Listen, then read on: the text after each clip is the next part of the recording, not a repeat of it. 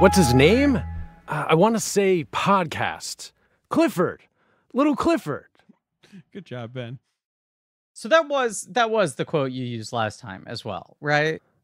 I can't. I know. I What's think your favorite quote? No, I think the one I used last time was when he's like, "Look like a human boy." Right, See, you're doing right. it again. Right. Yeah. So I switched it up this time.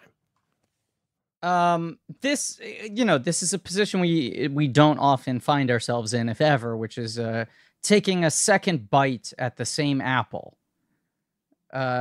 Circling back around to a movie we previously covered, and not only that, a movie we previously covered on main feed, doing it again on main feed. But this is a special day. Last time we talked about this movie, it was Ben's choice. Correct. That's why Ben kicked things off with the quote. That is not the case this time. No. Now, we don't think of ourselves as a podcast where we auction off control of the feed for charity. That is not something we advertise. We're not one of these highfalutin, dilettante balls where you're auctioning off dinner dates and shit like that. Right, we're parading our meat, in tuxedos. Yes, hitting, old ladies with pearls are bidding for dinner with us or whatever. Right, we're not given walk-on appearances as raffle prizes, but.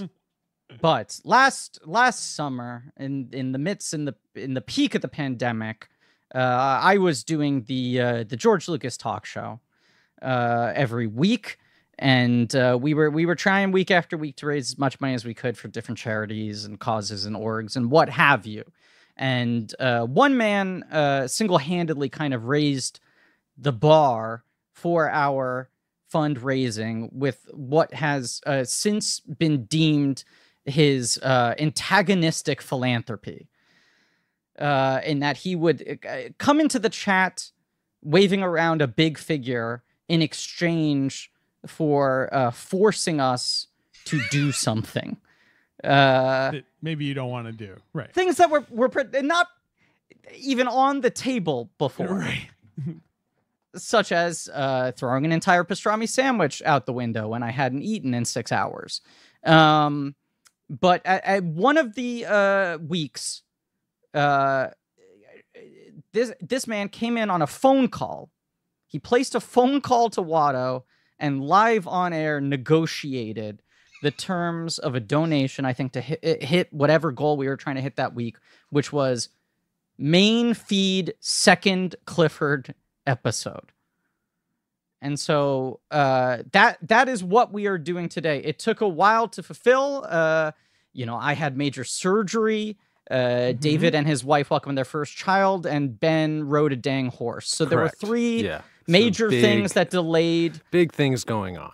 Right. The recording of this episode. But it just so happens that things have timed out so perfectly because in addition to being the host of Double Threat and The Best Show, our guest today also is the author of the newly released book, It Never Ends. Ladies and gentlemen, here, not by demand, but by donation, Tom Scharpling, our guest on Clifford to Hyper-Clifford. Well, thank you for having me. I appreciate it. I'm sorry that I basically paid my way in like somebody bidding on a charity auction to be like to have a walk-on on an episode of a sitcom. Hey, but those are always the best performances. I mean, I don't know about you, but I could always tell when someone was really popping on a sitcom, it was because they donated a lot of money for that 2-line role.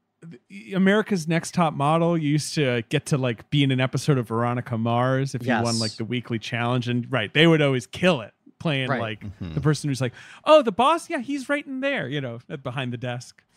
I read just yesterday that Glenn Headley did that with Glenn Headley did that with the X-Files movie. Oh, really? She just was like, wait, she paid her way in? Yeah, she's a non-speaking like walk-on in that movie, and she donated. Give her a real role. She's a good actress. Yeah.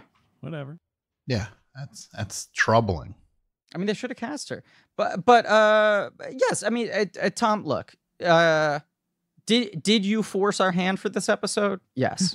Are we happy to do it anyway? Yes, absolutely. Long overdue. That's what matters. Yes. Is that we're all here. What matters is we're all here.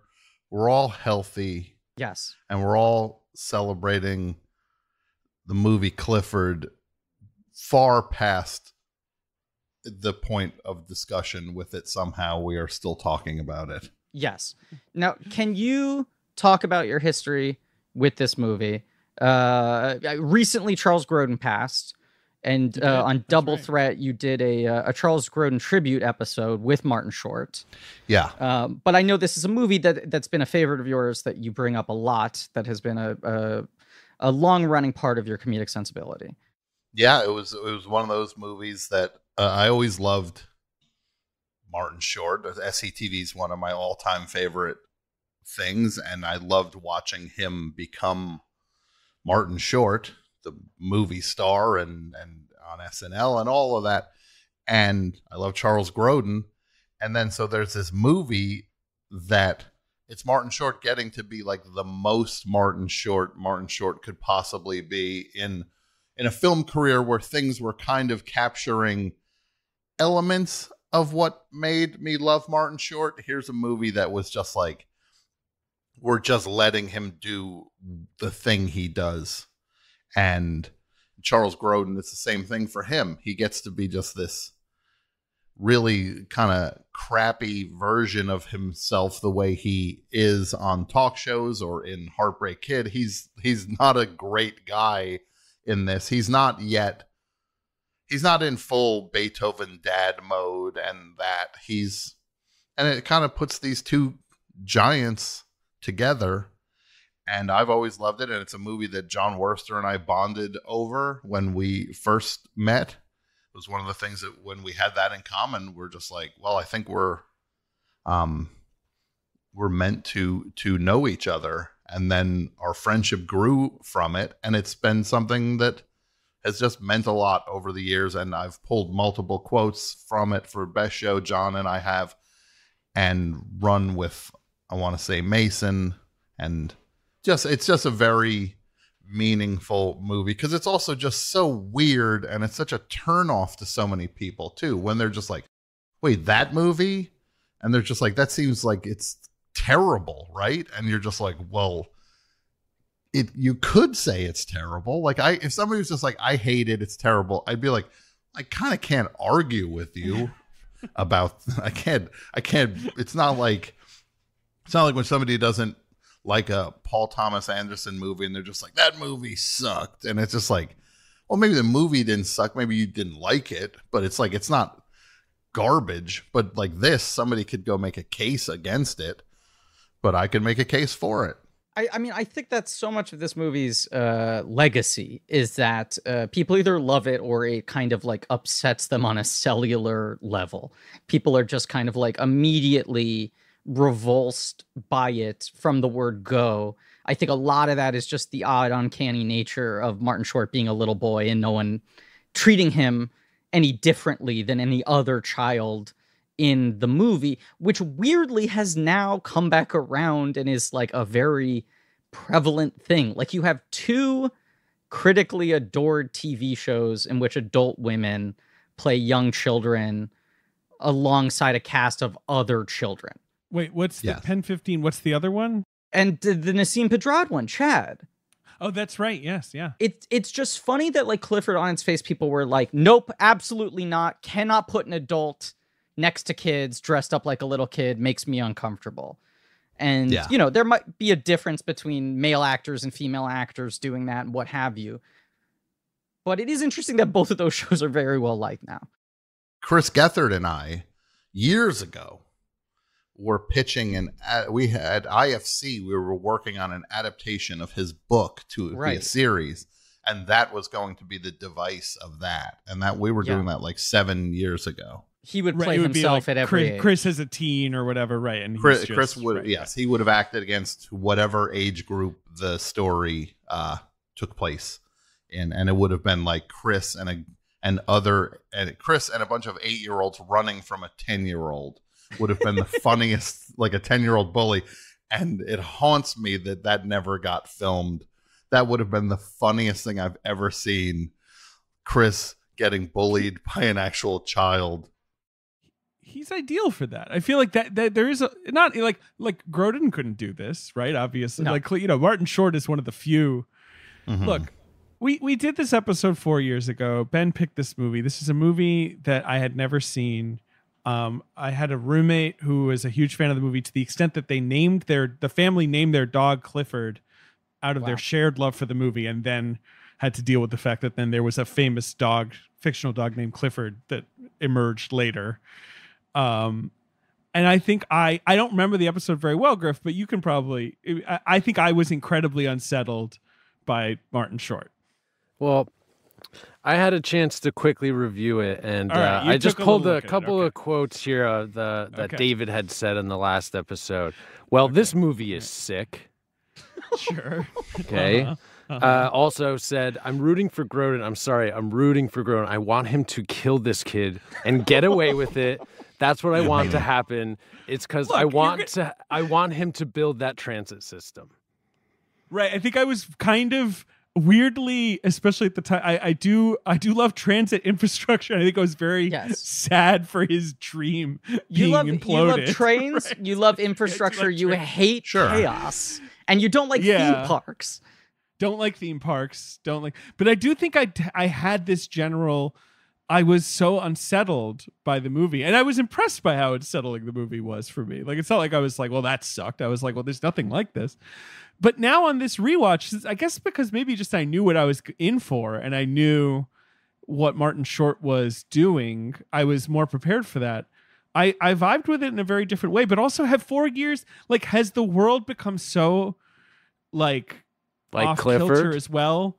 Right, that you're sort of like Clifford's chaos. You're like, yeah, I mean, dude, you know, come on, fuck Charles Grodin. This guy, he wants to like be good at his job. Like, come on, who cares about that anymore, right? Like, is that one reason that maybe I sided with Clifford a little more on this rewatch? I don't know. I gotta say, David, Clifford hasn't changed. Right, he's always been there. David has changed. David's changed. You're a father now. I mean, that might be part of it, David. Well, I was trying to reckon with that because this is not a movie that would make you right. You shouldn't want to have children after seeing Clifford. This is not a. I don't know. I think I would really? I would want to have a kid like Clifford. He seems fun. Well, Ben wants a Clifford. If you're cool with Clifford, Clifford's going to be cool with you. You just don't lie to him. Yeah, don't break promises. That's all. Look at his family. Richard Kind is an uptight douche, and his mom is drunk the whole time. Like when they're on the plane in the beginning, this kid's in has a horrible home life. Maybe the mom drinks because of Clifford. Well, right. It's 10 years of Clifford. That's what I imagine is going on there, right? They're 10 years in with Clifford and they just can't do it anymore.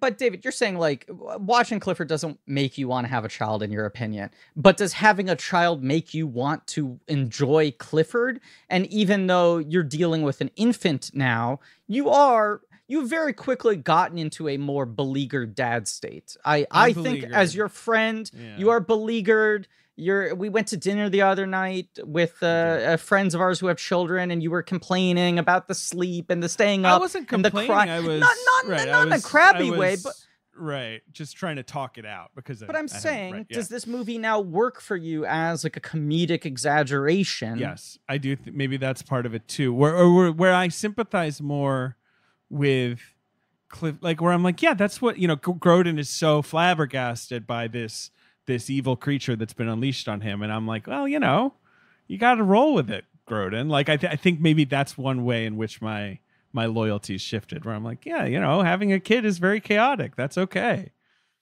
He is using Clifford. Don't forget that. Right. He had no interest in Clifford. He's using Clifford. And it all starts. The problem starts is when they're back at home and Clifford is watching television and Charles Grodin says, let's shut the TV off. It's time for bed. At 2 in the morning. It is at 2 in the morning. Yes. He's watching like a National Geographic special. He's watching nudity, basically, on a National Geographic program. But Clifford, to be fair, he says, he's very transparent. He says, I don't sleep as much as one might think. It's a little vague because he's up at 5 a.m. eating like just pure sugar. Yes. Just to recap the plot of Clifford for anyone who has not watched the movie either time we've covered it on this podcast. Yeah. We should say at the moment that this episode's coming out, it is on HBO Max. And not only is it on HBO Max, it is on HBO Max as part of like a curated Turner Classic Movies festival. Yeah, as it that should includes be. a Martin Short tribute. So HBO Max also has like a half-hour sit-down interview with Ben Mankiewicz and Martin Short talk about this movie in part.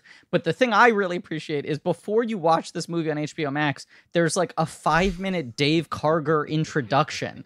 There's like a modern version of a Robert Osborne shot in some virtual background where he is like giving you, I would say, I think does a good job giving you a sort of framing context for this movie. What we're talking about, it sat on the shelf, it's sort of unusual development, like things like that. But also, I think a proper context through which to view this movie. It's not that people don't know this, but I think it's the way you have to go into this because you're like, well, Martin Short was a sketch comedian, right? He was like one of the best sketch actors who ever lived. And then he transitioned to movies. And he found a way to turn his sort of like disingenuous, smug, kind of showbizy type into different parts in movies. But as Tom said, it would get kind of like slivered, right? He'd play one slice of what he used to be able to play in one character on SCTV, where he played these very dense, sort of specific but multifaceted characters where there were 4 or 5 games going on inside of them at the same time. And Karger was like, you have to view this as an extension of his sketch work. You have to view this as the kind of thing where if this happened in the context of a sketch, you would not question it. You would not be unnerved by the fact that an adult is playing a boy with a wig and a double-shaved face because you're used to seeing that happen. But something changes when it's framed in a movie where people just get like upset and unnerved. I feel like there's an aspect to audiences where there are certain movies that people flag because they think they know better than the movie. And it's like Cabin Boy is a movie that people go, oh, that's dumb. But there's movies people say are dumb all the time. But there's certain ones that they say that's dumb and I'm smarter than that, not realizing the people that made it know how dumb it is. And they're smarter than you'll ever be. And they're embracing stupid stuff and having fun with stupid stuff.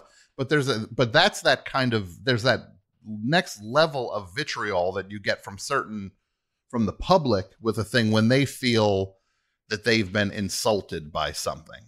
Well, this is another aspect, Tom. One of the reasons you want to do this episode is you felt like we did not fully grapple with Clifford in the correct way in our first episode. Ben, obviously very effusive on the movie. David, pretty revulsed by the movie. I was somewhere in the middle. In the 4 years since then, we have covered a handful of other comedies that I feel had similar reputations, where they were not just flops, but they were like hated, made people angry.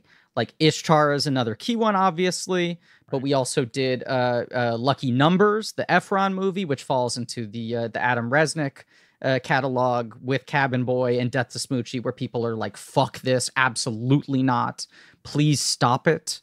I worked on Lucky Numbers to a very tiny degree. Please do share. Because I was working with someone who did a rewrite on Lucky Numbers, and I was their assistant at that point. And I pitched ideas for trying to solve what they saw as plot problems. And I pitched one thing that did get filmed, but did not make it into the movie. I think it might be on a bonus thing, like a dream sequence where where John Travolta is with like a game show host visits him when he's in a dream state. So like that was something I pitched, and I think it did get filmed, but it did not make the final cut. And I do know Adam's original script for Lucky Numbers was very gritty and very crime, just straight up crime, funny crime stuff, kind of like in the Elmore Leonard spirit of that, like, and he his movie kind of got Efronized, and that was not the movie he saw. He saw a very down and dirty, realistic, unglamorous telling of that story. I mean, that makes sense. I mean, we talked about this with Efron, where she was always, it felt like she was often drawn to very dark material, but would struggle to reconcile that with her storytelling style. But like Griffin, all the movies you're talking about, Ishtar especially, this movie, just like what it's what Tom's absolutely right. People think they're like the movie, they're smarter than the movie or whatever. Like they're smarter than the filmmakers or something, like, you know, where it's like, well, I can see what a disaster this is and they messed it up.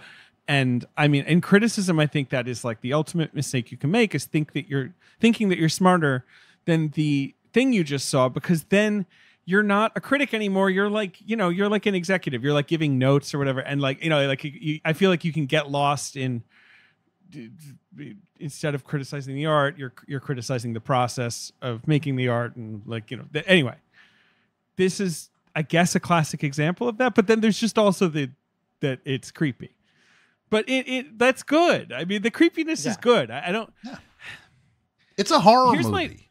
It's a horror movie. It's a psychological thriller. It's an intense thriller, and it's an intense. I mean, Ben, what was the thing you texted us today where it's like it sort of starts fairly gently. Obviously, it has the sort of bizarre future opening, presented as a story, as kind of a fairy tale. Also, bizarre opening credit sequence where you're seeing almost like these medieval tableaus, right? And this very sort of like whimsical music that still sounds a little haunted. Ben, what was the thing you said? Was it a sign, or I can't remember exactly, where it's like suddenly you realize, like, you start to sweat. You realize like, oh no, like the pressure is on, the horror is about to begin. It's when you see him sleeping and he's made the sign, "I love Uncle Martin." You know that is the beginning of him having a nervous breakdown. That is the point at which that begins. But to your point, Tom, that's sort of like the moment where you could argue Clifford is calling his bluff, right? Like, as you point out, a thing that I think makes this movie very unique and a reason people find it so unpleasant is, I was thinking as two counterpoints, right? Of like, just within the Grodin filmography, and we obviously covered so much Grodin this year with Elaine May, but you look at Midnight Run on one side of this movie and Beethoven on the other side of this movie, right? Mm-hmm. And these movies that are like a character menacing a beleaguered man, right? Yeah. And Midnight Run, he's the dilemma. And in Beethoven, he's the straight man. And Grodin, innately sardonic, right? Innately just sort of like a curdled man. Midnight Run gives him like a soul. Like the key to that movie is the more time you spend with him, the more you sort of start to understand the humanity of this guy. He's not just a nuisance.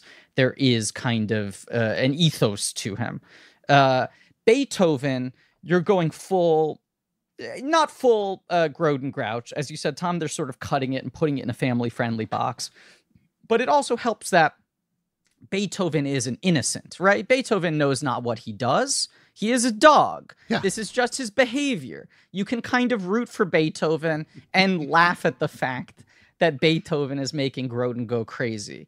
And then you think of other movies of this ilk, like What About Bob and what have you. It's like these formulas are usually either if the menace is truly evil, the straight man has to be likable, or if the straight man is really bitter, like Steve Martin in Planes, Trains, what have you, then the menace has to have a good heart. And Clifford is like, what if a man who has chosen to be cynical comes face to face with an elemental chaos?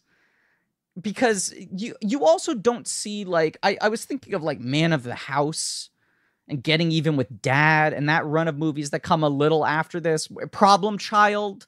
There's a little bit of an element where you see the kids like planning their attacks, right? Well, that's the thing. Those are part of the kid liberation of the 90s, where suddenly that we're being directly marketed to on our cartoons and our comic books, and it's kind of like, hey kid, don't you want to have long blonde hair and torment a sitcom star who can't book an Oscar-y movie anymore? Like Grodin doesn't really count for but Danson or whatever. It's like, don't you want to see this kid just put Danson through the ringer for 90 minutes? Like that's what we're like now. We're kids. We slime people. Parents we're the boss. Suck. Homework Parents is the worst. Boogers are cool. Right. They're about a certain kind of agency and objective that they're trying to follow through on. Yeah. Yeah. And there really is, I think it comes down to ultimately, if you like the scene in any movie when a kid kicks an adult, then you might like this, might be for you. If those scenes make you uncomfortable, where you're just like, why that kid kick?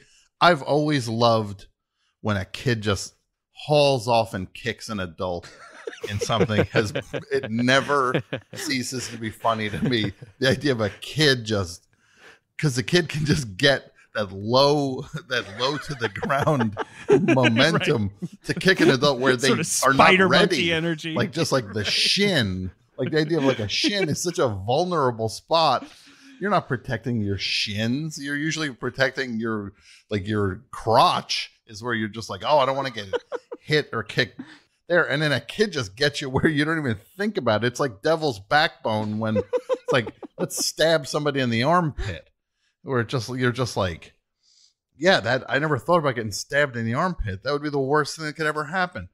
But there is that thing when a kid gets strength and power over an adult, and I've always found it funny, and it will always be satisfying to me. And watching Martin Short, because like you said, Griffin, he is an elemental force. Charles Grodin has yet to realize the extent of what he's up against, because then he would have been like, you know what?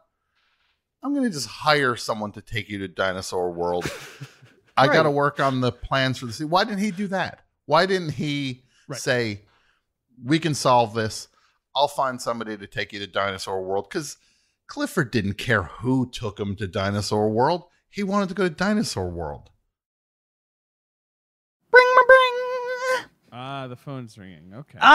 The phone. David, I cannot wait to hear. Sometimes these people who call us in the middle of podcast recordings, they can be some real characters, I've found. Man, sometimes famous celebrities, dead people, fictional characters. I should pick up the phone, though, which hasn't rung again, but I assume it's still ringing. Bring my bring. Click. Hello? Hey, hello. Hello? Who's this? It's Danny Zuko. Danny Zuko from Grease, the protagonist of Grease. Danny Zuko from Grease. Ow, ow, ow, yeah. You're, of course, I believe, the founder of the legendary T-Birds. Absolutely. The gang. Yeah. Right, El High. Yeah, Dean Emeritus is the title I like to own. Ow. Oh, sure. Because maybe you've moved on, but you still, Well, because some people view us as a gang. I think of us as a school of hard knocks. Ow. So what's up, Danny Zuko? I got a problem, David. What's your problem? It's those summer nights. So you're singing your famous song about summer nights. It's summer again, and the days I can get through, but the nights. So they're too warm? Is that the problem? They're too hot, David. They're too hot to sleep. Me and Sandy, we can't sleep. Well, and I'm using sleep in a euphemistic way. Sure. Well, let's not work blue here, Danny. I'm not doing sleeping.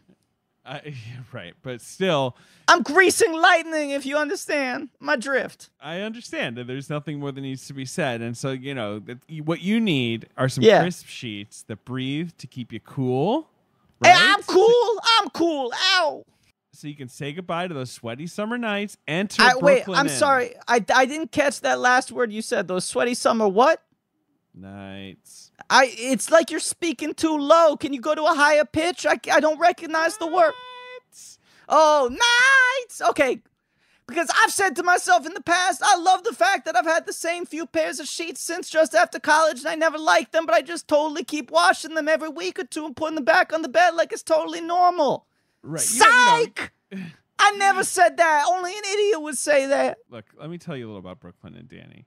They were started to create beautiful, high-quality home essentials that don't cost an arm and a leg. Wow. And people, it's been a success because they're working with the manufacturers directly. They're getting luxury available to you without the luxury level markups. You're getting an amazing array of products at a reasonable price. And what they've got now, man, is they've got, exciting new sheets that are going to make your summer nights much more tolerable.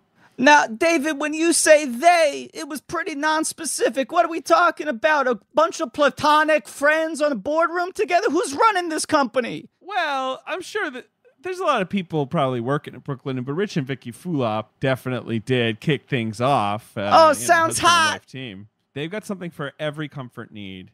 They've got new products and colors and patterns all the time. They've got buttery, soft, breathable sheets. They got plush and absorbent towels, cozy robes, comfy loungewear. I'm a big fan of their loungewear. And they're so confident in those core products. They come with a 365-day warranty. And fans are confident, too. They've gotten over 75,000 five-star reviews and counting. 365 days. That's a straight year worth of summer nights. Look, I've got Brooklyn in sheets. I got a Brooklyn in comforter. I've got Brooklyn in bathrobe. Well, now you're just bragging, and it ain't even humble. I'm not humble, but Danny, you should give yourself the comfort refresh you deserve and get it for less at Brooklinen. You should go to brooklinen.com and use promo code blankcheck to get $20 off with a minimum purchase of $100. That's BROOKLINEN.com. Enter promo code blankcheck for $20 off with a minimum purchase of $100. brooklinen.com, promo code blankcheck. David, thank you so much.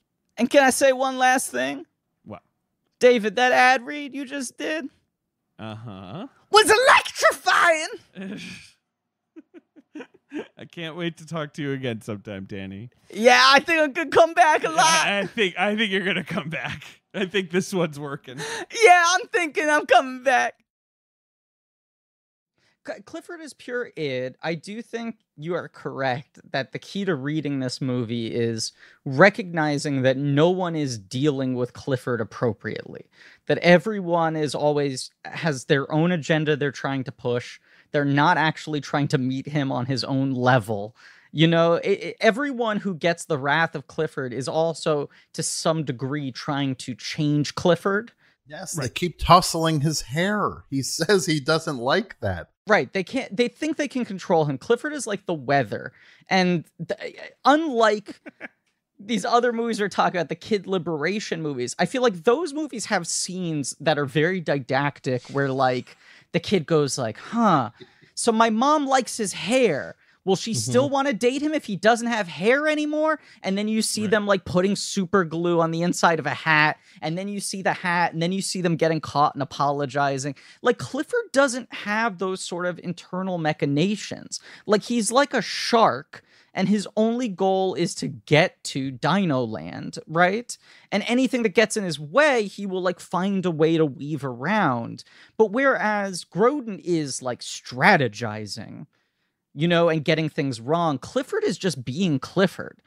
Yeah. And he does explain before certain scenes, he says, like, because he's like, well, we can't go to Dinosaur World, but we're going to go to the dinner party for Sarah's parents' anniversary.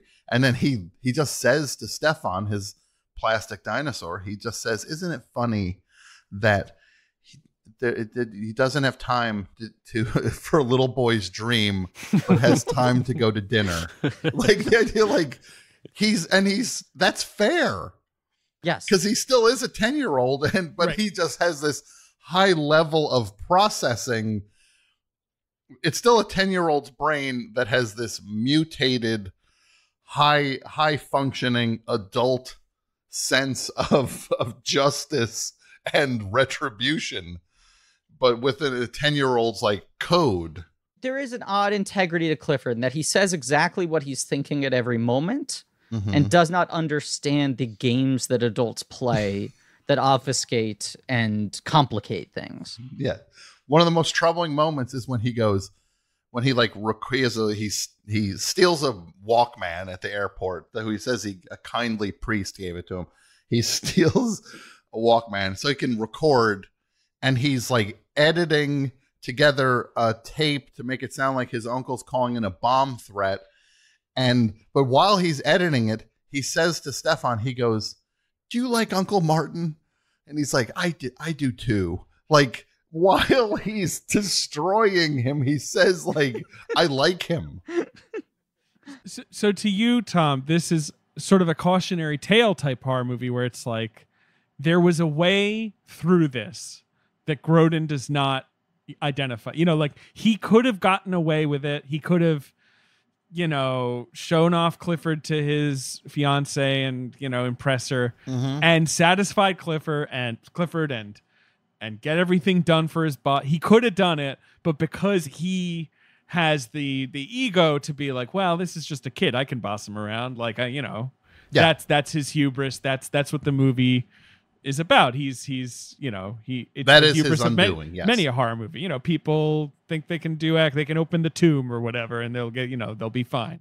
That is the undoing of Uncle Martin. Yes, that he thought he could just shove a little kid. He thought he could that an adult's priorities take precedent over a kid's priorities, but not to the degree that it's just like, well, no, I got to do the city planning, and we'll figure your thing out. He's just like, he's slamming the door on Clifford's dream, saying like, hey man, bad news. I got to focus on this thing. We can't go to Dinosaur World, rather than find a solution to it. Right. Whereas like Beethoven or whatever, like the only mistake Grodin makes in Beethoven is his kids want a dog.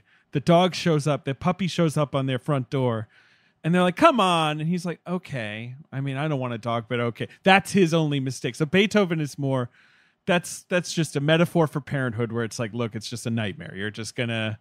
There's always something. Yeah, there's always going to be something. But this it's a little... It's like a fable or something. Like, I guess that's why that opening credit sequence kind of makes sense. Like, there's this fable element for everybody. We could have figured this out. Now, do you feel like all the priest stuff, that all feels like reshoot? It was. That was all. Right? Yes, right. So this movie was made by so Orion. Weird. Orion goes under. It sits on a shelf for 3 years. And this was all shot, the wraparound stuff in the future with Priest Clifford mentoring a young boy. This is Ben Savage, right? Yes, it's Ben Savage. Boy Meets World Savage. That was all shot like 2-3 full years later. I think to try to at least to make it. Yeah, it is. It's a softening to just be like, oh, someday Clifford gains a conscience. There is funny material in this because Martin Short is funny. It is very telling that Martin Short is like very beloved at the time this movie is made, and in the time that it sits on the shelf, like Father of the Bride, not Father of the Pride, the DreamWorks Siegfried and Roy sitcom, but Father of the Bride and Captain Ron and some other popular Martin Short movies come out. So his like star only increases, arguably, right, at least as like a family comedy star. And this is a movie that does not let you see Martin Short play his own age once. He's either upsettingly old man, comically old, or frighteningly young. Yes. Right. And there are parts when Clifford looks older than Uncle Martin. Yes, absolutely. In the movie, there are parts where you watch when the lady swings the bag back to like hit Uncle Martin when she thinks her kid got that he paid him to take his clothes off in the gas station bathroom, which is maybe a joke that I don't know if anybody would run with right now. A funny misunderstanding moment of, lady, I did not pay your child money to disrobe in a gas station men's room. Like, what a fun miscommunication.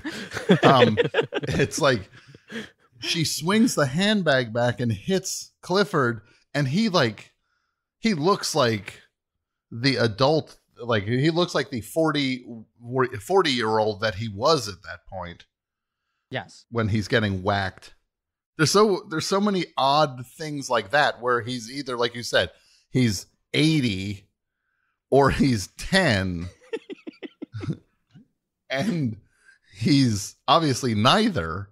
He's 40, which is also do you feel that this movie makes sense if you think about the career of the previous generation of comedians like Jerry Lewis? Well, yes. Yeah, right. That is the only context in which it makes sense.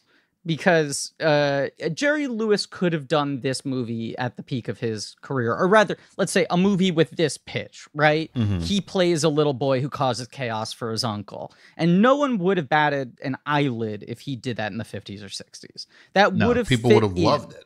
Yes, they would have loved it too much. The French would have given it a Medal of Honor. It would have been lauded up and down the boulevard. I do think at the moment this movie comes out, Rue, it would have been. Oh, I'm sorry. Yes, Dans le Rue.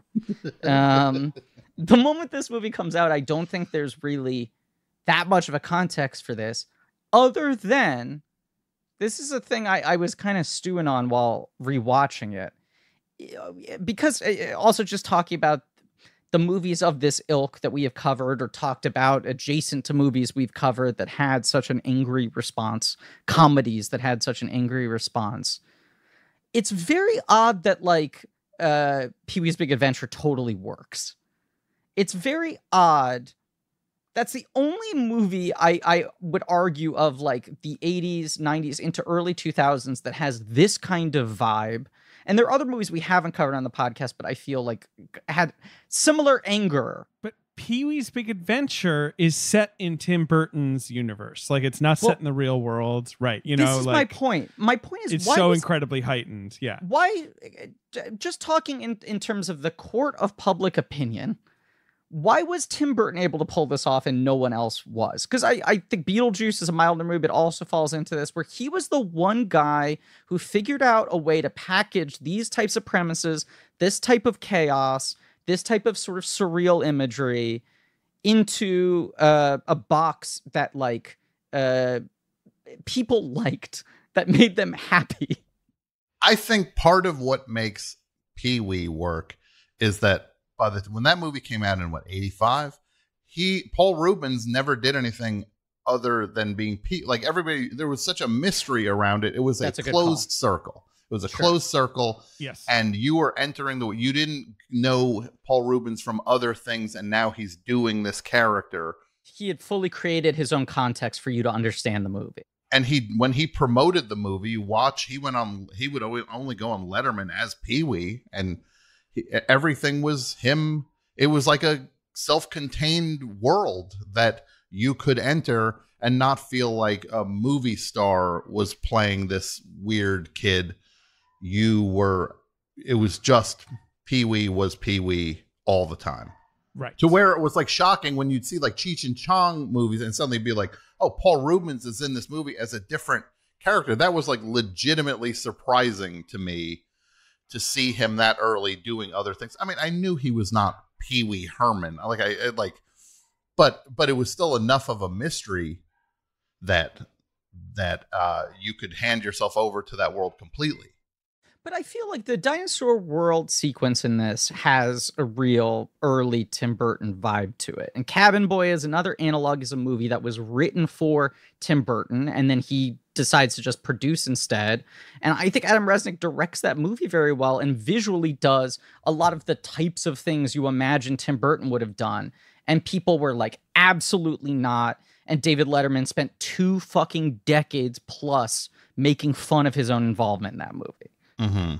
Yes. That's how Letterman was like emotionally processing. But like, Griff, you say the dinosaur world thing is Burton-y, but it comes at the end of a movie that is not always it's not even a complaint for me that this movie isn't heightened enough, because I think that adds to the tension and the horror of Clifford.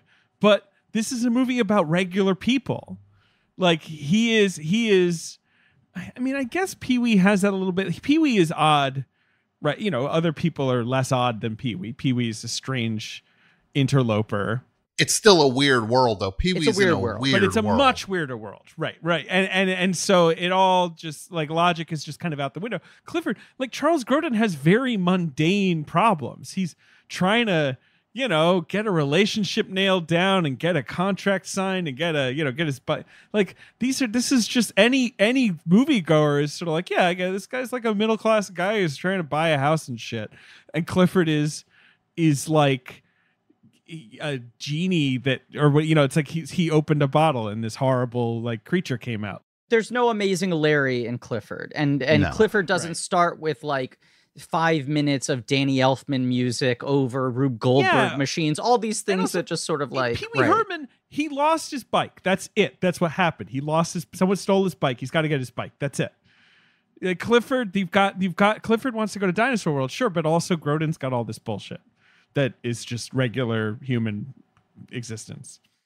You know, movie I feel like has a spiritual connection to Clifford that is the Cable Guy. Yes. In a lot of ways. Yeah. Another, right. Like, we're like, who is this guy? Why is he behaving outside of society's norms? Right. Like, right. Like, yeah. Well, like you should not have touched this guy.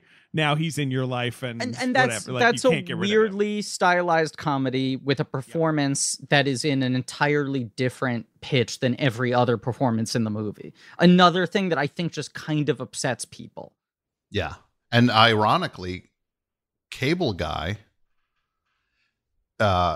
evokes a movie that Charles Grodin did early in his career, Rosemary's Baby. Yes. I feel that there's this strange connection between these three movies, that sense of just dread running beneath seemingly real life, that there's horror there. Right. There's demonic forces. Well, and like the exact thing I like about Cable Guy is that Ben Stiller directs the shit out of it and treats it like it's like an Adrian Lyne movie or something. But I think that's another thing that threw people off about it. Like that's another movie where people were angry when it came out. Not just that it wasn't liked. I'm interested in this subcategory of comedies that made people furious and also seemed to like unnerve them. Obviously with Cable Guy, there was all the discourse about Carrey's paycheck, but also wasn't it kind of just like, this is not the movie star I signed up for. I was all about Jim Carrey, like when he emerged, like his movies were fun and madcap, and this is not like the Jim Carrey I've been promised. I want one Jim Carrey movie a year that is fun.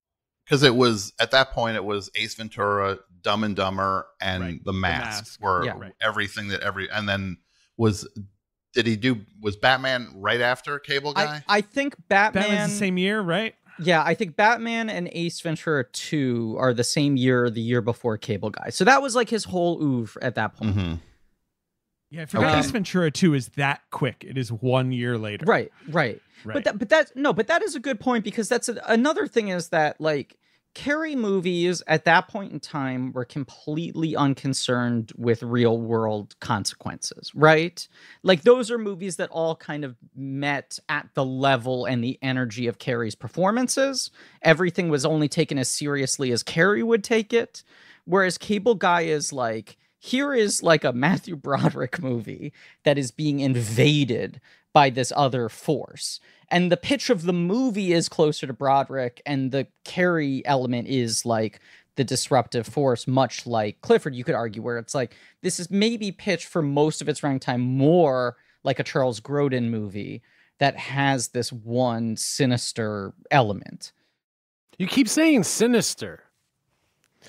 I think Clifford is just like, he's like inventive.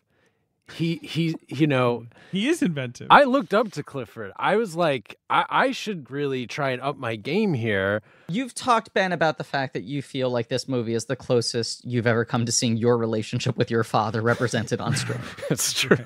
Yeah. That's as a young boy, as like a preteen. Yes. This was like you were very good at getting under your father's skin in a very particular way. Yeah, for sure. Like trying to figure out some way to get my dad mad enough at the toy store that he would just buy me the thing I wanted. You know, like, yeah. Yeah, so this movie was influential. And I mean, I really feel like we've covered this, and it's like hearing it is really reinforcing it for me in that the movie's perspective is like kind of from the adults, right? But really, if you look at it from Clifford's point of view, he's getting screwed around. And so he's standing up for himself. And sure, he calls in a fake bomb threat, you know, and he throws a party at his uncle's house, a rager. Okay. Sure, you might be softening some of the edges on Clifford. I got to just say, he just look at his dynamic when he's on the plane with his family. I was about to say, he almost brings down a plane. Right. They know him well. He makes jokes to his father's face about him having a stroke. And he's just like, then Daddy, the stroke is coming, then you're gonna talk like this. Like he's that's the meanest thing you can say to somebody.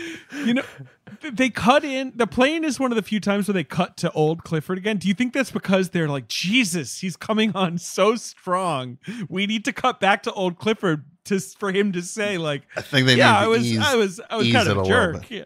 Right. Because he also will go down the aisle of the plane holding his arms out like a plane, hitting strangers in the head. Just because he's not always a victim. He is a monster, but he's a monster that you can placate if you just respect the monster. I think there are two independent truths going on in this movie, which is no one really listens to Clifford or tries to earnestly engage on his level. Also, he is a figure of pure chaos. Yes. Right. Yes. Just because there's a way to satisfy Clifford doesn't mean that Clifford is a good kid. Clifford is definitely not a good kid. He's not misunderstood.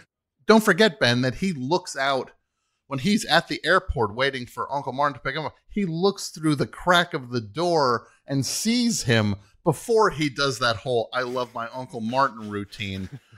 It's the most you see him calculate that moment. Sure, of course. And, you know, at the same time, I don't know if any of us would have the ability to actually go through with getting a pilot to have to land a plane. I mean, that's impressive. Come on. Oh, it's very impressive. Yeah. Ben is just so overwhelmed by the scale of what Clifford is able to execute. Yeah. I mean, he's just operating at a high level. Like, if I'm a shoplifter, he's a bank robber. Yes. Yeah. And the part that makes Clifford scary to me is when you realize that he can do show tunes and he has full awareness of like adult things that no child on the planet, for him to just like trick his uncle to get on a train to San Francisco, and which we don't even know how he did that also, because we see him in the distance, but it's not him. Like, I don't know. Like, it's a mastermind to get him to get on that train and leave so that he can go see, that his uncle can go see his fiance get hit on by Dabney Coleman. Like, it's like he's playing 4-dimensional chess. If anybody, that gets thrown around now. Clifford truly was playing 4D chess. He was thinking several moves ahead. We should also point out this is before the internet. Okay? Yes. I mean, he's doing this all analog. He's making calls. He's grabbing a phone book. He's figuring shit out. He's cutting up tape. He met a bunch of dumb teens and told them, you guys can party at my house. Like, he's saying it's my house if you take me to Dinosaur World tomorrow. The lack of process is good. The fact that we don't see so much of this only makes Clifford feel more powerful. You don't see the planning, but also that you don't always understand the motivation of what he's doing. Like, you understand his objective is just to get to Dinosaur World eventually, right? But something like the party, what does that do in the short term? Clifford is he's just kind of jazzing, you know? He's just kind of like feeling it out and going with the flow of what he thinks cosmically should happen. Because you could argue some of it is like, reciprocation for the fact that Uncle Martin is not listening to him. But like a lot of these sort of like menace versus beleaguered man movies, we're talking about, there's a specific point for the embarrassment. It's a distraction. It's so they can get the upper hand. Something like him repeating the rug comment to Dabney Coleman does not help Clifford. It does not help his cause. Right? But he's playing by Bugs Bunny rules. He's playing by Bugs Bunny rules. Yes, exactly. He's like, if you cross me, I will use every tool in my toolbox to hurt you. Right, tenfold. Like he's gonna unleash. There's no moderation from him either. Yeah, you started it, I finish it. It's symbolic. It's symbolic because that does not help him get to Dinosaur World any quicker. No. As we were talking about, it's literally like the priority is take this guy down a peg. And for Clifford, that's irrelevant. It's just you've gotten in the way of the hurricane. Bring, bring, bring. Once again, Griffin. Who could it be this time on the phone? I don't know. You never know. You can never predict. Well, last time it was Danny Zuko from Greece. It was Danny Zuko last time, and I'm just dying to see who it's going to be this time. Please pick up that phone so I can hear that satisfying click, David. Click. Hello? Hello? Hello? Who's this? It's Danny Zuko again. He's back. I got a new problem, David.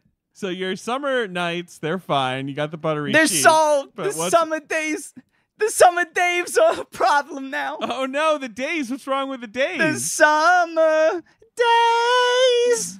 What's wrong with your summer days? The post office. I don't want to waste my summer days in line at the post office. It can be a hassle. This summer showing welcoming signs of a more normal life ahead. I can finally get back to enjoying my life's little pleasures like Sandy. But going to the post office, that ain't one of them. So you want to more go to like see a concert, get dinner with her. You don't want to go to the post office. Okay. No, not even with Sandy.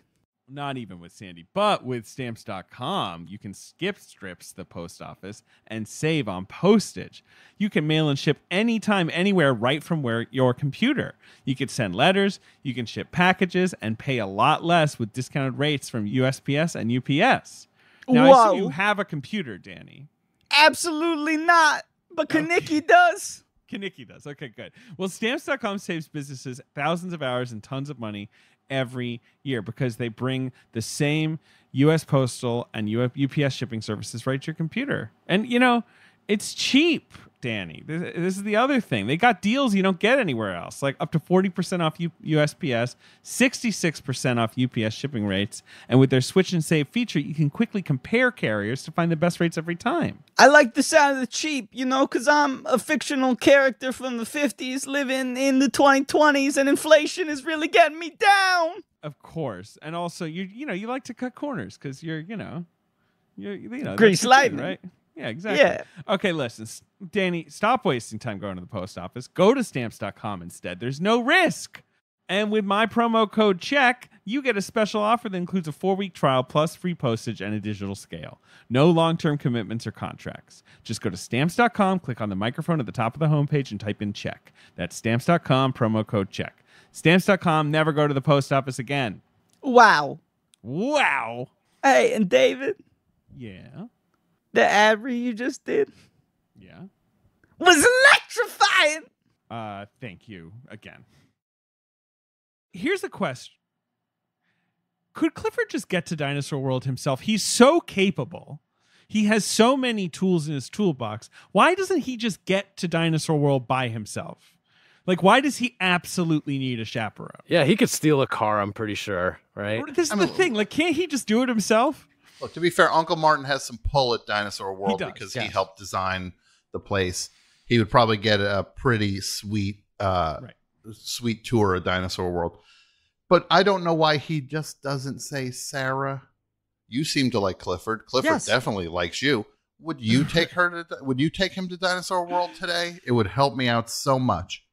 I mean, that's kind of the codex of the movie, is how well Clifford and Sarah get along.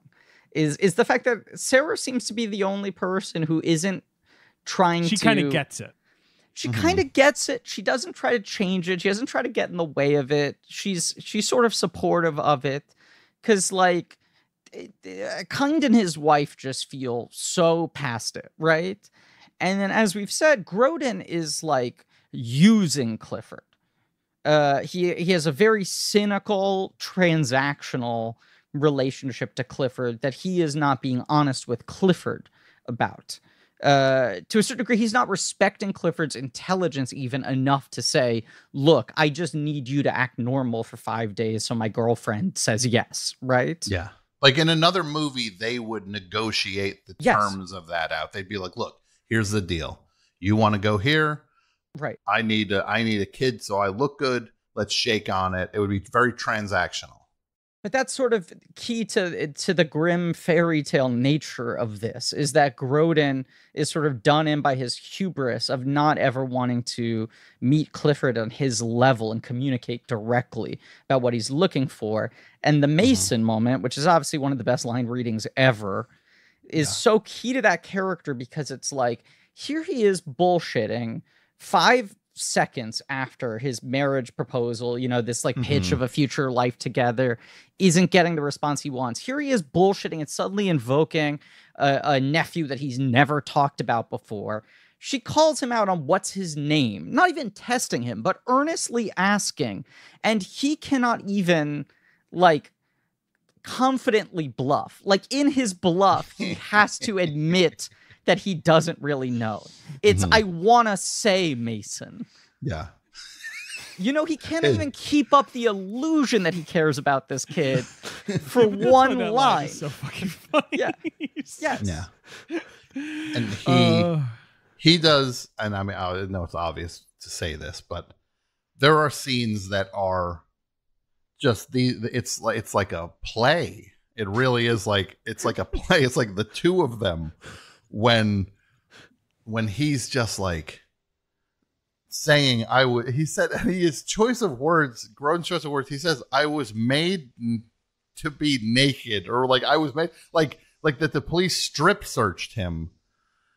And this is because of Clifford conceiving the idea that like, I'm going to have my uncle arrested in front of his future in-laws.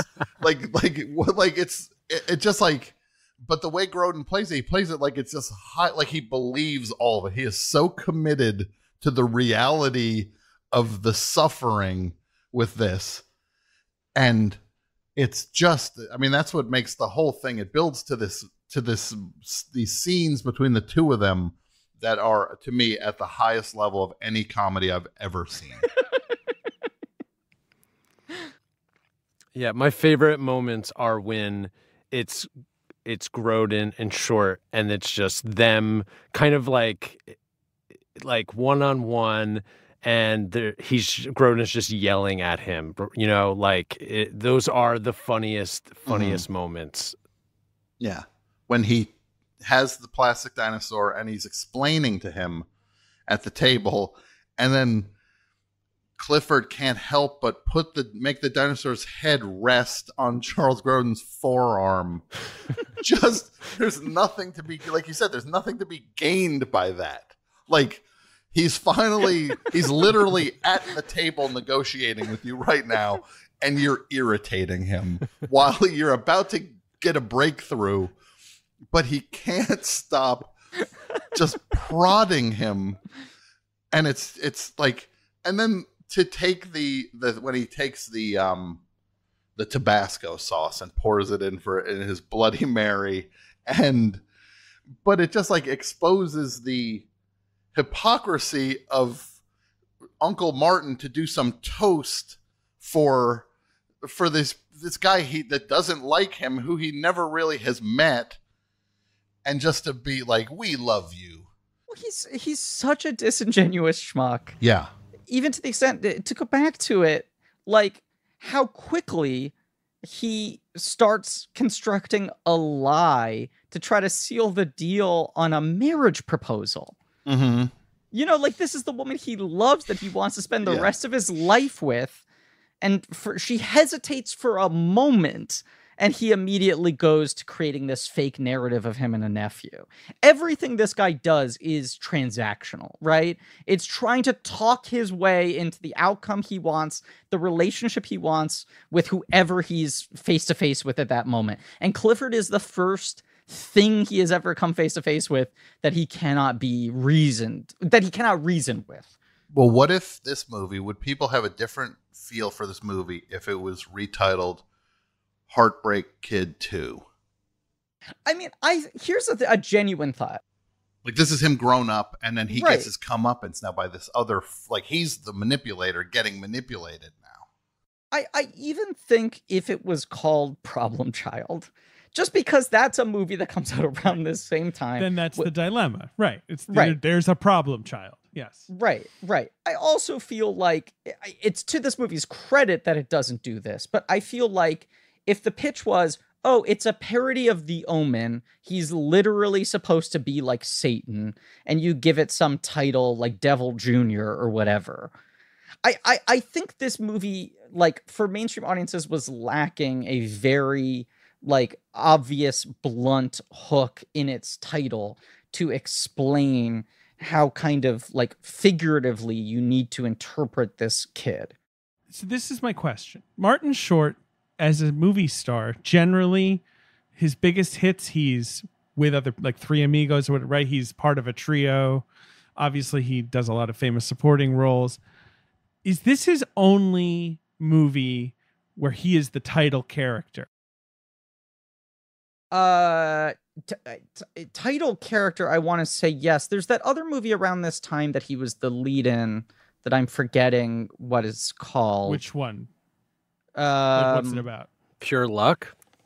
Pure Luck's the buddy comedy with Danny Glover. Danny Glover. Where he's unlucky.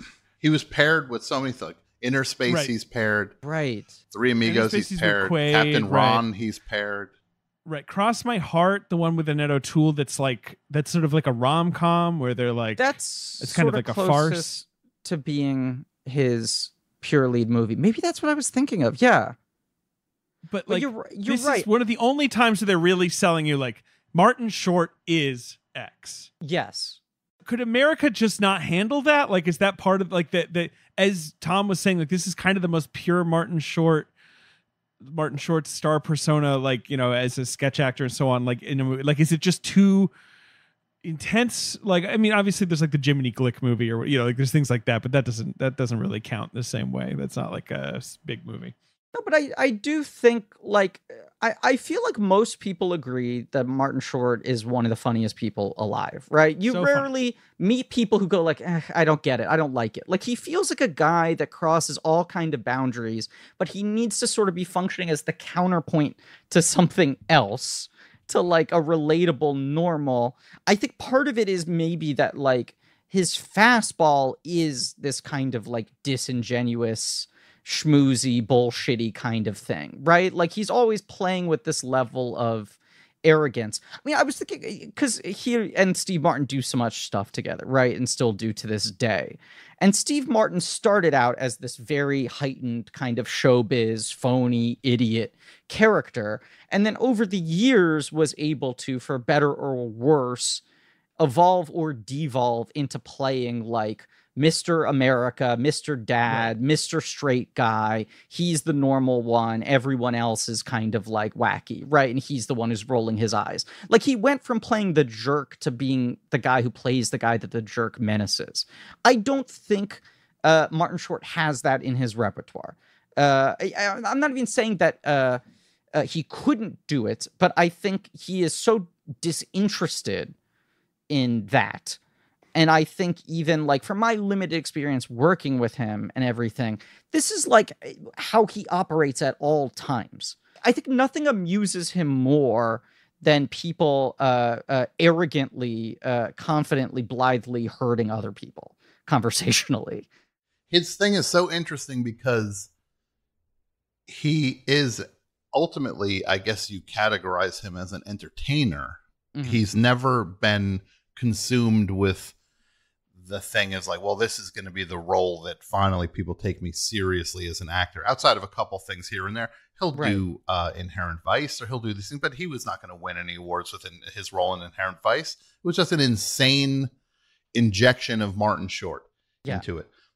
He's interested in entertaining people and using any skill set he has that will make that the result he will use. The thing he does not have that Steve Martin has, or did not always have, because he was also an entertainer at one point, where he would do magic if that worked, and he would play banjo if that made you have a good time, or do stand-up. But then at a point, Steve Martin became clearly interested in being serious and being an artist. Martin Short seemed like he has always been interested in being an entertainer, and it does not seem like that changed at any point. No, it also there's something so like vaudevillian about Martin Short. I mean, even just watching like his physical comedy in this, obviously his dancing, you know, but even just the way he takes hits and stuff, and the bookends, the beginning end of the movie as the old man and all that sort of shit. It's like there's a certain degree, I think, especially with comedy stars, where like these people pop because they're good in a sitcom or a TV show or supporting part in a movie, where they get to just be the color, right? Where they don't have to handle story weight. They don't have to be an emotional anchor for anything. They can just be pure funny. And then whatever point people go, maybe you're a leading man, they start to like cut some of the edges off and simplify it and go like, here's the normal guy version of your persona, and then here are the couple moves we'll let you do on top of that. Steve, you can still throw in a couple excuse me's, but the rest of the time you're supposed to be this sort of like milquetoast avatar of suburban dad. And you could argue that, as you said, Tom, like Steve Martin gets to a point where he gets more serious in his interests. And then I think because of that, movies for him literally just become a vehicle to make money to buy more paintings, right? Yes. So he just does the calculation of like, if I take these 4 things off of my persona, I will be acceptable as a father in a movie, and I'll take my $20 million and go home and write my play and sit in my study, and that's what I care about. And that's fine to me. I don't care. But Martin Short, even now into like his like near 70s, is a guy who is like a vaudevillian who's like, I'm going to use every single thing in the trunk every time I go out there. Mm-hmm. You know, he's a maximalist in terms of I'll do anything to make them laugh. And I think that works when you're putting someone in the 3rd or 4th position in a movie, and then any audience can go like, well, that guy's just funny. When you're asking the guy to kind of anchor the thing and carry it along, I think for some people it just turns them off because it's too much. Yeah, and it's very telling that when Martin Short reached a certain point in his career, what he did was create Jiminy Glick, where he was like, I'm going all the way back to where I started, which was with insane character work, and to just have an opportunity to do that and to just be a character repeatedly in shorter bursts and not just in movies, that made sense to him. And that he also tried a talk show at one point, like that's where Jiminy Glick started, was that 10 a.m. talk show he had, which was trying to be him bringing his sensibility to a place that might be a vehicle for it, but turned out I guess it wasn't. He has those, he just likes doing that, and it's clearly that's what drives him, is making people laugh. But also, like, Jiminy Glick had this Clifford energy where it's like him sitting down with genuine, gigantic superstars and just trying to say the most harmful things to them, right? And also this sort of sweetness, the weird kind of like, what, you know, which is so funny.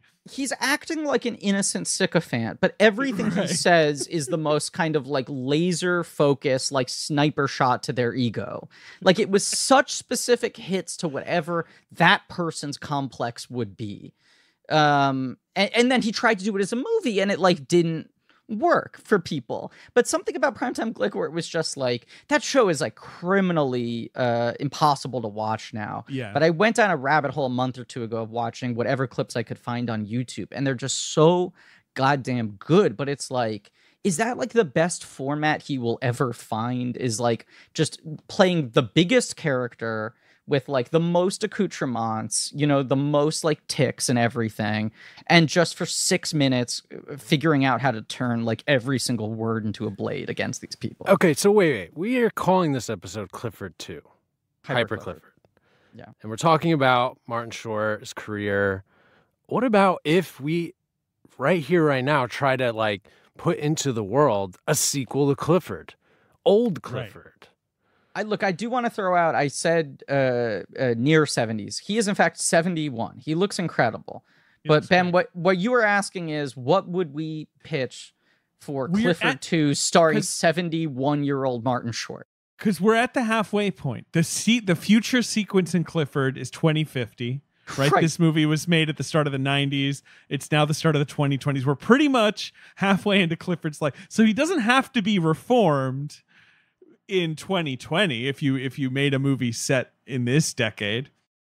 Maybe it's a prison break movie. I mean, because I'm assuming he's going to end up in prison at one point. Although I guess I can now be spoiler 40? alert, he ends up a priest. Well, I understand that, right. but I'm still thinking like he doesn't have to immediately become a good kid. That is a fucking wild thing to think about, though, that the amount of grotesque old age makeup on Martin Short at the beginning and end of this movie is to sell him being 70 years old, 1 year younger than he is currently. And you see him now, and he looks great, and he looks like me. He looks like he's melting in the movie. He looks like a wax figure came to life and is in the heat. Yeah, it's a very interesting thing to think you want to know what the middle years are like. Yes. You want to fill in the gaps. Right. Yeah. What is he like in college? You know, did he go to college? Like, does he become essentially a professional criminal? Did he become a professional criminal? All of these things. Maybe he steals dinosaur bones. You know what I mean? He's like, he get involved in like the black market of dino bones. Well, I guess the question is, like, knowing that the priest wraparound was reshoots done later, demanded by the studio, right, to try to make this movie more palatable. Is there a thought that you approach Clifford 2 and say that's not canon? Like, the priest wraparounds are equivalent to the voiceover in Blade Runner. Well, let's get back to the purity of the original vision. Let's not accept that as Clifford's future. Yes. That's exactly what I'm saying.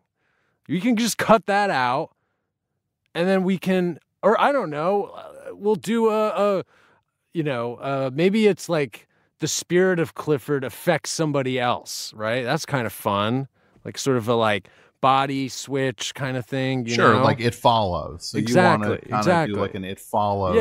But with Clifford. Yeah. His spirit possesses someone. Bring, bring, bring. Phone's ringing. Who could it be? I don't know. I have no idea. We don't know, so we'll find out. And here's how we're going to find out. Click. Hello. Danny Zuko again. Hello, right. Danny Zuko speaking. Danny, are you like lonely? Like, do you have no one else to chat to? Yeah, Sandy's hanging out with a friend. I don't know how to spend time alone with my own thoughts.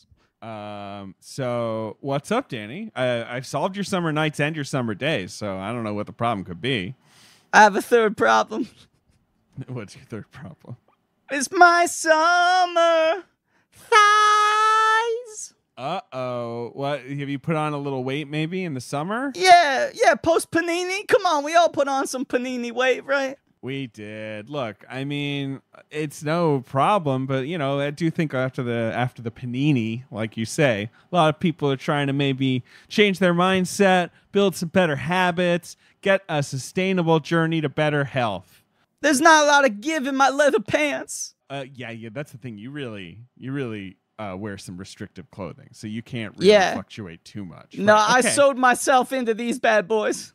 Well, it can be overwhelming to find a way to feel healthier. You know, there's all this equipment and programs and supplements. The wellness industry's throwing all kinds of stuff at you. You don't need to take that all on, okay, Danny? No, that sounds like some beauty school stuff. Frenchie would know about that, but I don't know. Frenchie would know. But with Noom, you can take a path towards better health one step at a time. Their psychology-based approach helps you change your mindset rather than demanding a whole new lifestyle. Wow. Like the way that Sandy changed her mindset and started smoking cigarettes and wearing leather. Sure. Yeah, right. And loosened up. Yeah, exactly. Look, when you use Noom, it can help you better understand your cravings. You know what I mean? It can help you understand the physical and mental differences you've experienced. Like maybe you enjoy exercise instead of dreading it. I got a craving. You got a craving? What's that? Sandy. Right. Yeah. No, you love Sandy. I mean, that's great. You seem like you have it all figured out, but only now that you've been solving my problems. Yeah. Well, Noom is going to put you in touch with a community and with a person who can help you with your goals, and it can help you learn about food, the psychology of eating. You know, it's a much more empathetic, flexible approach to, logging your food and seeing your progress. You got to start building better habits for healthier long-term results and sign up for your trial at Noom.com/check. That's NOOM.com/check. Noom.com/check. You sign up for your trial today. That sounds great. By the way, what episode are you recording here? Isn't this the Clifford episode? Oh, wow. This feels like an odd episode for me to come on so hard. It is. It's true. But look, those summer days. Yeah, no, I mean, look, it was the summer nights. That was like a lob up, My ears were burning. It was like something was calling out to me in the copy that you had been sent. But I also, I have to mention, I'm wondering right now if I kind of blew it. Because, I felt like I had maybe, recurring ad read potential. And then coming in 3 times in one episode, I might have worn out my welcome. It's going to be hard for you to find new angles. But you know what, Danny? You often surprise people. That's true. That's true, but it also might just be a 3 beats and I'll never see you again kind of deal for Danny Zuko. We'll find out. That's the mystery of the phone. Okay, bye. By the way, this ad read was electrifying. Yeah, of course. Well, I have a treat. For the 3 of you, especially you, Ben. Oh my God. This is, oh boy. It's a garment bag? Oh, wait, no. A Men's Warehouse garment bag. This is not from Men's Warehouse. The garment bag has nothing to do with what's inside the garment bag. Wow, wait. Okay.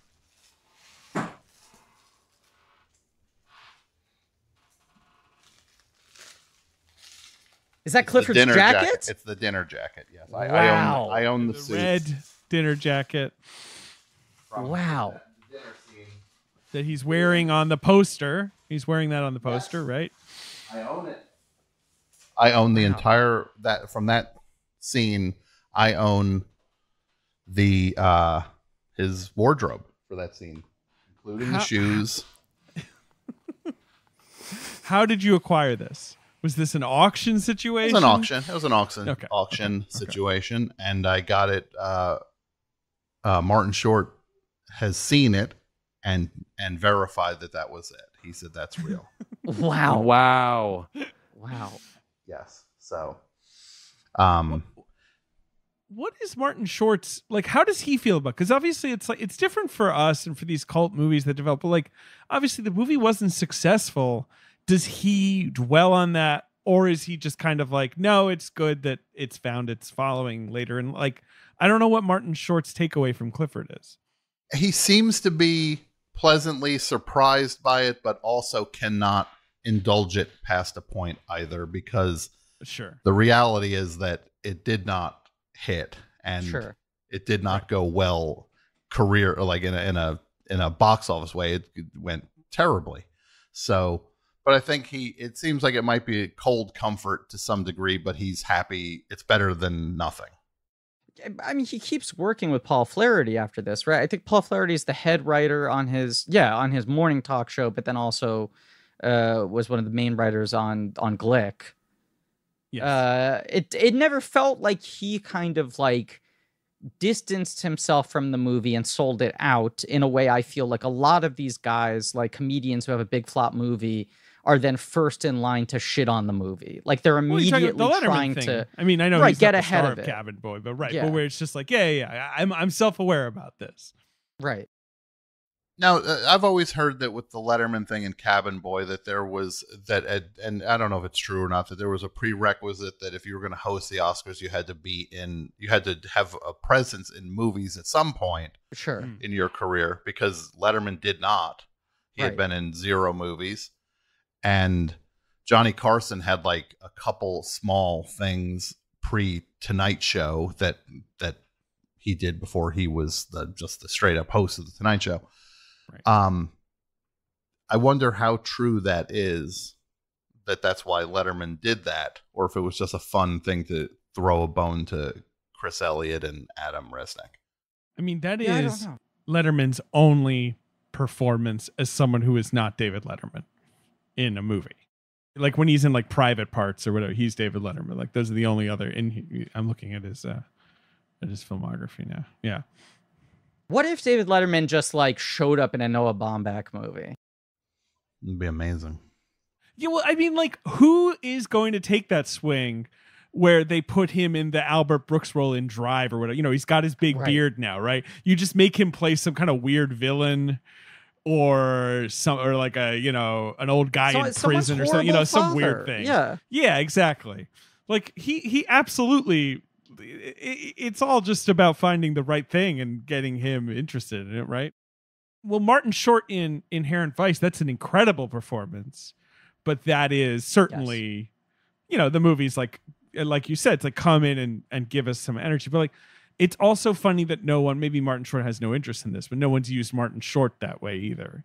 Like the surprise dramatic performance. I wonder how much of that is people not thinking to ask him versus him not valuing that over comedy. Do you know what I'm saying? Like he wouldn't inherently prioritize that over something funny. And I just remember there's the video of after the Inherent Vice screening at the New York Film Festival when someone like from the crowd during the Q&A says like, Martin Short, this isn't a question, but just like, we miss you. Where have you been? We want more of you. Clapping. Right. And people are like losing their mind. And then you look at his IMDb and it's like the guy never disappeared. No. And even if you go off of IMDb and you look at things he was doing live or, on stage or anything else on TV, I mean, the guy never stopped working. I feel like once a year or two, he does something that gets a little more mainstream attention and then people treat it like a Martin Short comeback. But there is no comeback, and there was no fallow period, really. No, that's what makes him an entertainer to me. Yeah. Yes. Like the Mulaney sitcom had that hit, right? That's sort of his Alec Baldwin in 30 Rock type. But he hosted SNL like a year before that, and people were like, Martin Short, where's he been? When he does Maya and Marty, which is after Mulaney, people were like, Martin Short, why hasn't he been doing a variety show this whole time? You know what? I haven't watched the morning show, but I forgot that he was like Emmy nominated for that. He had some role in the morning show that was maybe, he's playing like an old talk host or something. And he played dramatic on Damages as well, did he not? I think he did, probably. yes. Yeah. Yes. 13 episodes of Damages. Damages was very into, because Danson's and Damages too.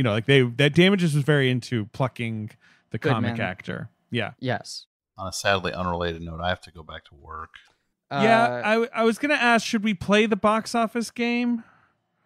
Griffin, we already did it. That's our only, other feature. I know it's time to wrap up. It's been 4 years. I mean, I feel like in lieu of a better idea, we should. Do the Red Dog one. It hasn't come out yet, Ben, well, no, unfortunately. but there was an original movie. What, you want to do the box office game for Clifford's big movie? Yeah. I probably can pull that up, actually. Here, give me a second. Tom, I have a stupid brain where I remember the box office for most weekends, and David tries to quiz me on it. But because we've covered this movie before, Ben is now suggesting that we do the opening weekend of Clifford's big movie. Yeah, it's called Clifford's Really Big Movie, and it came out. I forgot. Wow. That's a really fucking great joke of a title. Because he's a big dog. Big. He's really he's not big. He's really big. Right. It came out April 23rd. It came out a day before my 18th birthday, April 23rd, 2004. Congratulations. Opened number 19 at the box office, $1 million.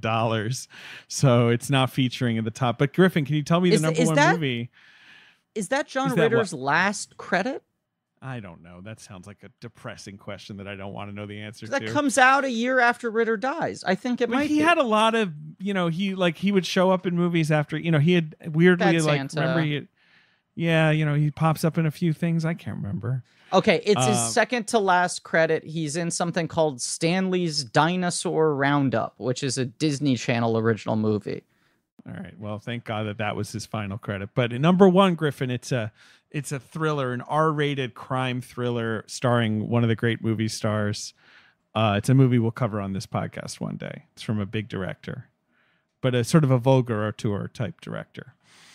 A director he works with a lot. Great movie star. This star works with that director a lot. A lot. It's like a R-rated revenge movie, thriller. kind of like a rampage movie. It's like, this guy is gonna go crazy. Oh, it's Man on Fire. It's Denzel Washington in Man on Fire. Yes. Yeah. Okay. Which is like 2.5 hours long. That you had more time. It takes two of the longest pauses in film history in that one line. Number 2 at the box office, Griffin, was a comedy that I feel like has a bit of a cult following now. It's an absolute ripoff of a age-old concept, gender swapped. 13 going on 30?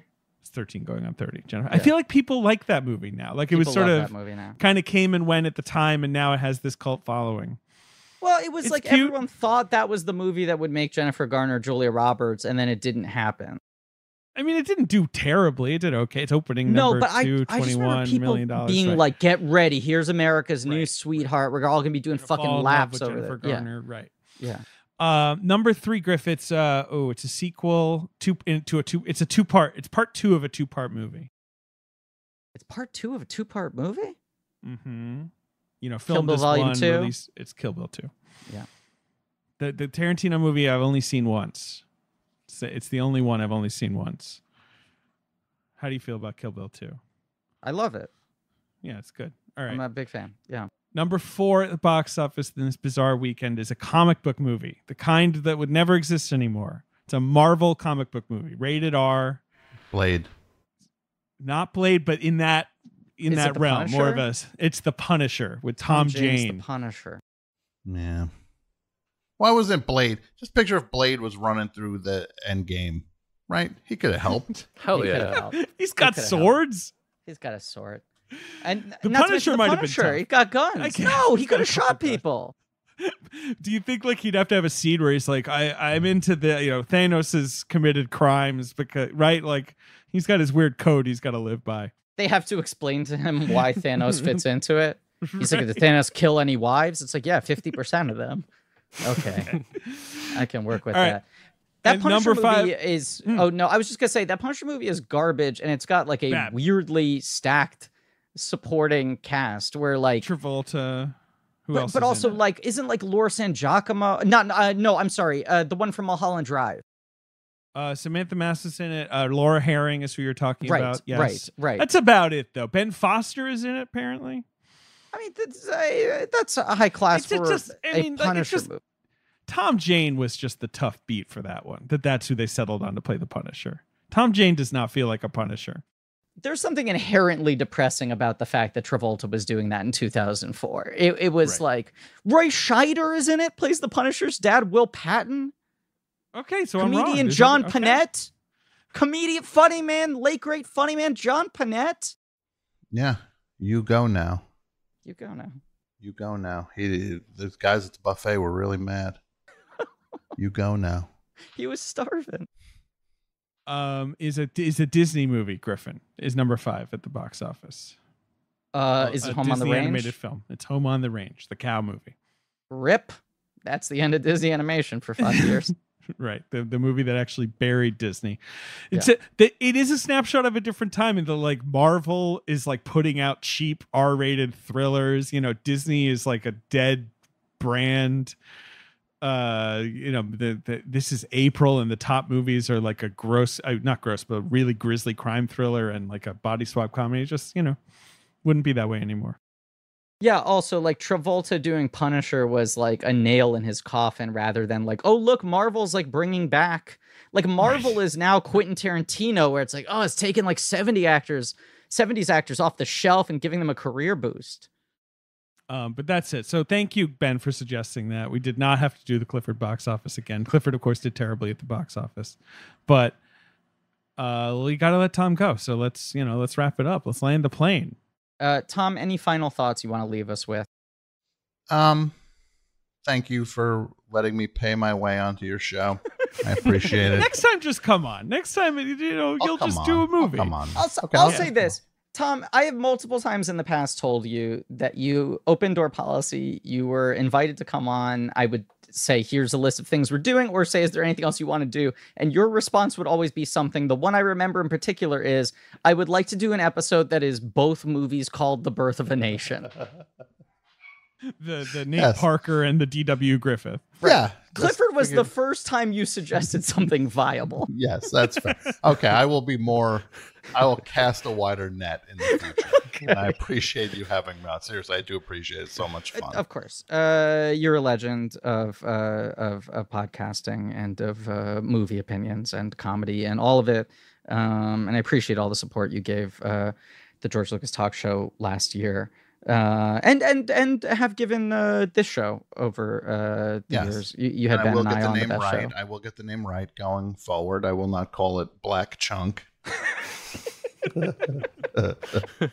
I will show some respect and get the name right. But now I have to go get yelled at now. You have to go get yelled at. It all ends. It never ends. It never ends. Well, this ends. This episode ends. It Never Ends is the book, which is now available wherever you buy books. Yes. Thank you for having me on. I truly do appreciate it. Of course. Thank you so much. Yeah, thank you, Tom. Yes. Okay, thanks. I'll talk to you guys later. Bye. Bye. All right. Bye. Okay, so now we start talking about Clifford the Bed-Red Dog, right? So the thing is, that's really the thing. He's big. He's huge. Okay, Griff, we should. No, but I David, haven't even watched but David, the trailer. But everyone was bagging on this trailer, right? That's the thing. They're mad. Yeah, they're mad that it just kind of looks like a regular dog or something. What's the beef with the trailer? It does look weird. I mean, I can't deny it looks weird. David, we need a way to end this episode. Should we live watch the trailer? Yeah, I just. All right, wait. You want to watch it with me? Yeah, hold on. All right. Okay, fine. People got very excited thinking we were doing an episode on this movie. Well, you wanted to be in this movie. Are we allowed to talk about that? Yes, I mean, obviously it's a Walt Becker, right? And Walt Becker falls into look. Old Dogs is to me what Clifford is to Ben and Scharpling, arguably, right? Yes, it's your sort of bizarre object. Right. And I have so many questions about Walt Becker as a man and how much he knows what he's doing. And I tried very, very, very hard to get cast in this movie and thought I had gotten the part. They had sort of spoken to me as if I had gotten the part. They did the things that in Hollywood they do where they're like, please keep these dates open. Please don't get a haircut. We want to make sure that this is cleared and whatever. And then it turned out, I will not say what part because I don't want to embarrass anybody. I want to know. Sure. I'll tell you off mic, and I'm sure you've told me before. I just forgot. It was like a good 1 scene or 2 scene part, right? And I think there are a lot of comedic actors who have roles like this in this movie, like kind of ringers coming in for 1 scene or 2 scenes. Yeah. I'm seeing like Russell Peters, Horatio Sands, Tony Hale, a lot of these big guys. Look, the audition waiting room I went to was stacked. It really felt like it brought everyone in. It's got a very overqualified cast. I really felt like I killed this audition, really wanted to do it. They kind of said, like, we have a pin in you. Please don't book any other jobs, this and that. And then it turned out that an actor who is inarguably bigger than me, but is not a superstar, was their choice, but was absolutely adamant that he would not do the movie unless they gave him billing in the opening credits. Oh, wow. And it was one of those things where I was like, I will pay you to let me be in this movie. You don't have to put me in the credits, period. And they just kept holding out with this guy until the last second. And then I think either they folded or his agents folded or whatever. And I was a negotiating tactic. I wish I was in it. That having been said, let's watch the trailer for Clifford. All right. So let's count it down so people at home can sync. All right. Okay. Not the teaser, the trailer. The trailer, the official trailer. The teaser was just CGI Clifford, right? Yeah. Okay. And we will begin watching the trailer for Clifford the Big Red Dog. We're watching on the Paramount Pictures page. You should watch there. There's no chuffa at the beginning. Okay. In 3, 2, 1. Bark, bark, bark. May not believe it. Is that Cleese? Oh, yes. Cleese is narrating, John Cleese. Right, and you have this sort of like Planet Earth, Koyaanisqatsi style, slow motion New Yorker footage. Right. I think Cleese is on camera in this movie as well, in addition to being the narrator. He's in this movie. He's in this movie. Right. Wait, who's this? Who's playing Uncle Casey? This is Jack here? Whitehall. Okay. David, this is Jack Whitehall, British comedian, star of his own sitcom. Now Hollywood is trying to make him a leading man. He also plays Emily Blunt's brother in Jungle Cruise, who is apparently the first openly gay character in a Disney movie. They keep saying that. Oh my god. Okay, wait. So our tears made him big. Damn. Magical and then he grows big overnight. Oh, so it's basically just Beethoven. Yeah, because that's what Beethoven is they get a puppy and then he gets big. But this is hilarious because here's the thing. He's huge, guys. Look how big he is. I mean, look, here's my first complaint about this movie. It takes place in New York City. This premise doesn't work in New York City. There is no space big enough for this dog, right? Well, but that's, but that's the whole, isn't the whole, Keenan. The whole thing is like, he broke the weight because he's so heavy, guys. These are jokes. Come on. Big dog, big city. It's like, like we all know Clifford lives in an anonymous suburban town, but what if, for the movie, we level up? Why is someone in a ball? Oh, well, people do that. They're working out? Yeah. That's an exercise? I don't know. I feel like it's a thing. This just looks like shit. And he's not big enough. Oh, he just ate a dog. Okay, that's the Walt Becker touch. That was good. Now, when the first teaser came out, people were complaining about the color of Clifford, right? That he was sort of like muddy red, desaturated. And now I feel like he's more saturated, but it's a dark red. It's like a blood red. I feel like Clifford in this movie appears to be like maybe the size of a SUV or whatever. He's not big enough. How fucking big do you want him to be, David? He's supposed to be like the child I don't know, is like riding on him and is barely noticeable. Like he's supposed to be huge. Well, this is just the first movie. They have to go somewhere in the sequels. He's maybe still a puppy. I'm with David. I think they fucked up. They fucked up big time. I mean, here are a couple things I want to say about it. Mm-hmm. One, I understand what you're saying, David, that the premise is Clifford, big dog, big city, right? As I remember it from the original Clifford book, and perhaps I am wrong, but my memory is that they live in the city, and then once he gets so big, they move to the suburbs because they can't fit him in anymore, right? Where this trailer loses me in credibility is the moment that they wake up and he's suddenly big and he hasn't destroyed their entire New York City apartment, that the ceilings are high enough to fit him, that he can walk from room to room, that they live in like this how hard fucking it is like to get an palatial apartment in New York? I mean, with high ceilings, no less? Come on. I think the only place in New York City that Clifford could fit into is Jeffrey Epstein's mansion. And I'm sorry for invoking it, but it really does feel like that's the only space big enough for him. And I watch this trailer, and I see that Clifford is fitting under the roof, and I ask, how did they afford this place?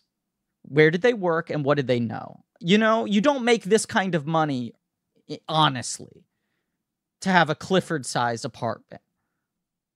That's all I'm saying. Yeah, my problem is that movie looks boring. Nothing interesting happened except Clifford was running around, except right at the end he ate a dog, so that was sort of interesting. He spat the dog out, but still, little tension there. Now, let me say this. I hope this isn't breaking any NDA I forget that I signed fucking 4 years ago or whatever.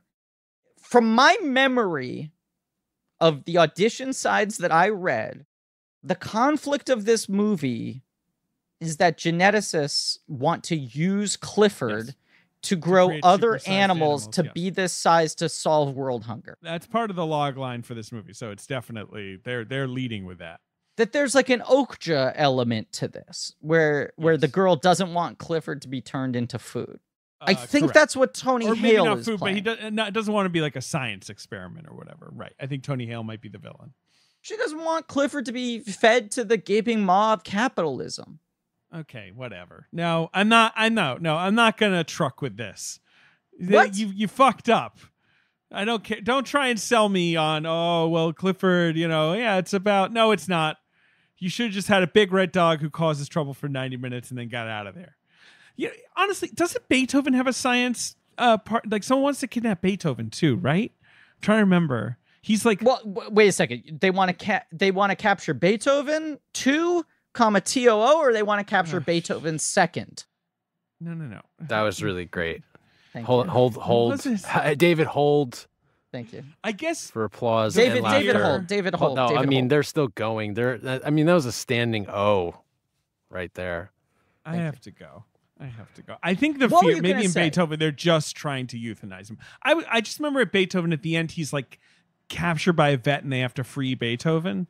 It's a drool scientist, actually. But I think it's just like kind of a classic dog catcher thing. Like, I don't think they want to do like a science experiment on Beethoven. So Clifford has more energy. What? Do you know that Rosie Perez and David Alan Grier are in this movie? I believe David Alan Grier is the voice of Clifford the Big Red Dog. Wow. I can't speak to Rosie. That David Alan Grier as the vocal effects for Clifford is how he is credited. Why? Clifford talks? I don't think so. I think he just barks. No, like in the books he didn't talk, and then they did the fucking cartoon show that turned into Clifford's really big movie, and that was John Ritter as Clifford could talk, but only to other dogs. Cool. Sure. Right. Love to be a fly on that wall. You know what I mean? I don't know what you mean at all. Hear dogs talk to each other, especially a big dog talking to a small dog. Like, I mean, what would it be like? That's a podcast right there. Big dog, small dog. All right, Griffin, end the episode now. I'm begging you. I don't know. I have some more Clifford questions. No, end the episode. It's over. I gotta go. Siobhan Fallon's in it? Yeah, she's great. When Paul Rodriguez plays Alonzo, a bodega owner. Sounds good. Love Paul Rodriguez. All right, I'll close it out. So this has been Blank Check with Griffin and David. I forgot all of it. So actually, no, Griffin has to do it. Or David, you can do it maybe. I don't know. Thank you all for listening. Please remember to rate, review, and subscribe. Thank you to Marie Barty for our social media, Joe Bowen and Pat Rounds for our artwork. Thank you to Lee Montgomery and the Great American Novel for our theme song. No research was done for this episode whatsoever. True. You can go to blankies.red.com for some real nerdy shit and go to our Shopify page for some real nerdy merch. Next week. Are we getting old? Not yet. Next week is Space Jam. Yep. A movie that David is going to be... look, if David, I know it was frustrating for you to have to talk through these logic questions of Clifford at the end of this episode. So it must be a relief to know that next week will be a warm bath of you just watching a very comforting, honestly made. Yeah, right. Straightforward. No notes. No notes. No one had any notes on this movie. Space Jam: A New Legacy. Yes. Well, you'll say what? I went to my local comic book store the other day. Sure. DC recently published a Space Jam graphic novel adaptation, which I believe sums up the plot of the movie, right? Or at least some of it. Yeah, I leafed through that. I have a lot of questions. Great. Cool. I did like a flip book just to try to get a sense of some of the things that are happening, and I'm more confused now. But that's what we're doing next week. My brother Jamesy Newman's triumphant return to the podcast, Space Jam 2, A New Legacy. Week after that, Old. Week after that, we're talking Dark Star. Going into John Carpenter. That's all we need to say. Stay tuned for Clifford 3, Tomb of the Dragon Emperor, which I think we currently have scheduled for 2025. And as always, I want to say Mason.